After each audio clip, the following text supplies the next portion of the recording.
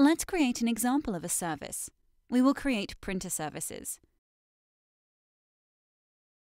Now we can fill out the rest of the fields, a brief description, the full description, and the terms of supply.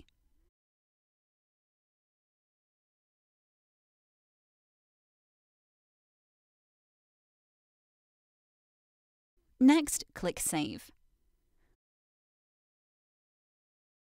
We can also upload an image to our service.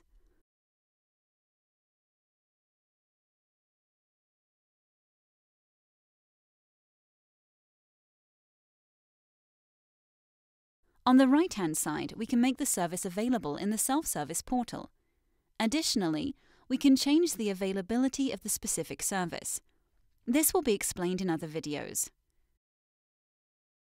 Finally, we can specify keywords that are not mentioned in our fields on the left-hand side, for example Xerox and copier.